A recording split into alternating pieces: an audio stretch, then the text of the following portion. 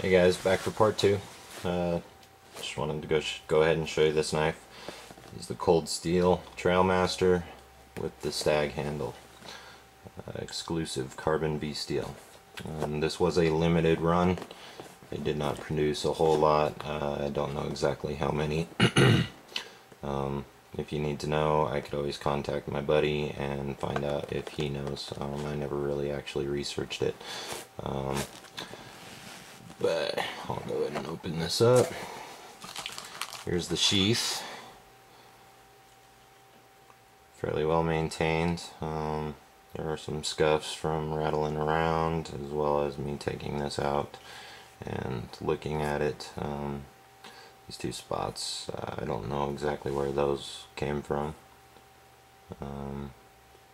All in all, still in very good quality condition. I could always take some leather lotion and make it look like it was brand new practically. There's that. Very well made sheath, by the way. And here's the knife. This is always something that I suggest, especially for fixed blades.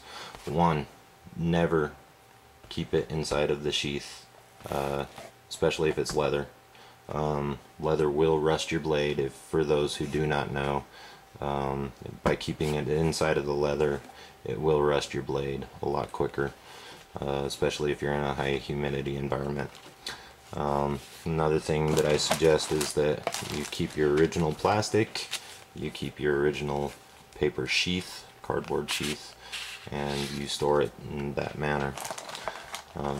It will keep the blade fairly well protected from moving around, dings, other stuff like that, possibility of scratches, just that type of stuff. Because if you just go ahead and you stick this in here like this without any kind of protection, and then you throw the sheath on top, or you throw this on top of the sheath, the next time that you go to grab it, you could it could slip and slide around. You're going to end up damaging your sheath. You could hit that pin, scratch your blade, pretty much anything.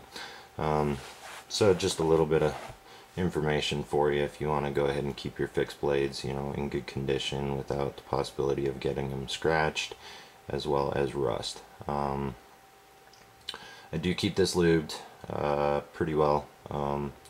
I take Rem oil on it about every 3 months or so. I do live in Colorado. We have very low humidity, so just a little insight on that. It's a very dry state, so I don't really have to take as much care as a lot of other people do on knives. Just go ahead and give you a shot of some of the stamps here. Trailmaster Carbon V Steel, and cold steel. Get this to focus. Cold steel, Carbon V, made in the USA. Let's go ahead and actually move these out of here, because I realized something last night, that my camera likes to focus in on things that are behind as well as in front, so it actually will focus a little bit better without all of that. Go ahead and show you guys the blade. Do a little bit better, get up close, the grinds. That is not the greatest grinding in the world, but it's decent. There's the finger guard, sorry. Kind of just a brain fart there. That is a thick slab of steel. It is a full flat grind. Does have that little swedge up there. Does come to a nice sharpness. It's not like cut you sharp, but if you did ever have to use it in a defensive role, you could do a back snap, and I'm pretty sure that would cut somebody. But this blade is mainly for outdoors. In my circumstance, it is a collector. As you can see, has a very large edge. It is razor sharp. And there's the Stag handles, beautiful Stag handles. The white, still very well maintained. There are no cracks in this handle whatsoever. And as you can see right here on the brass finger guard right here, there was a little bit of wax originally. I believe that it was from cold steel, because I don't think that my buddy in any way got any wax, but it was a little green wax on there.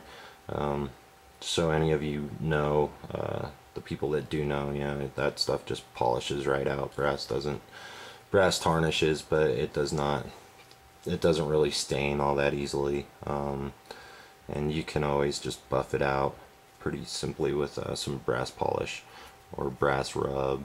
There's also a lot of other types of stuff out there that you could go ahead and get any kind of marks or anything else like that. Brass is definitely a top-notch material to use for any kind of knife that you want to take care of and that you want to polish up and shine and kind of keep as a collector's or something like that.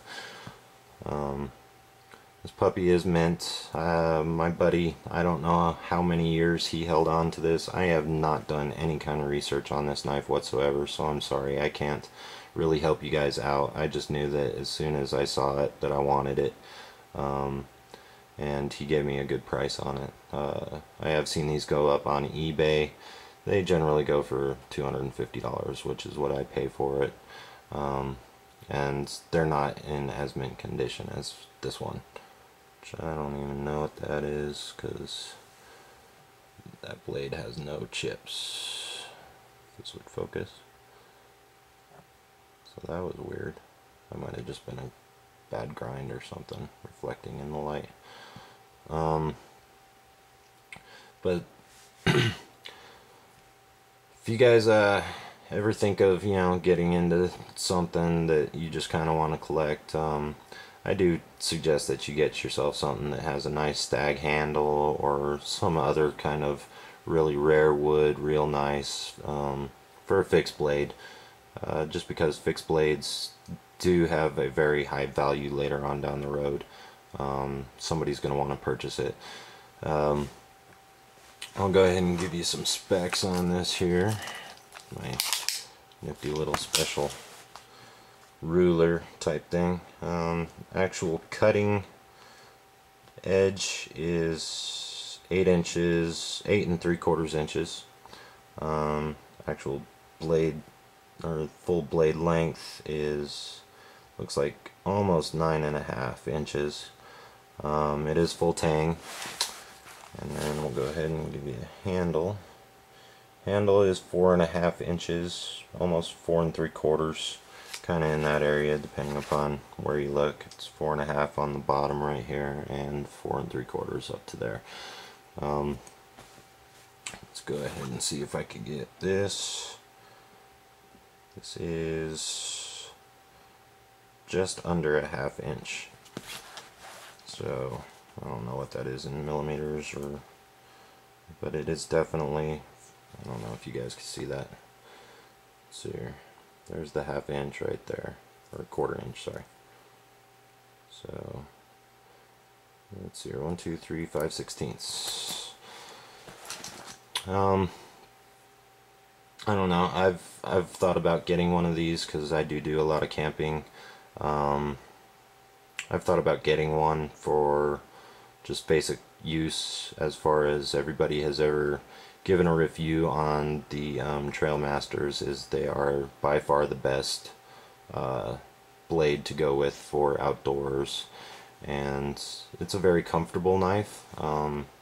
Fits the hand well.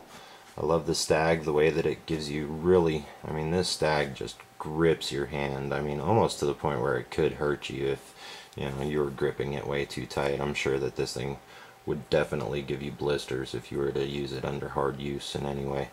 But it does feel really good in the hand once you put it into your hand. I mean, it locks in. Boy, I'm out of time here, so hope you guys have a good night.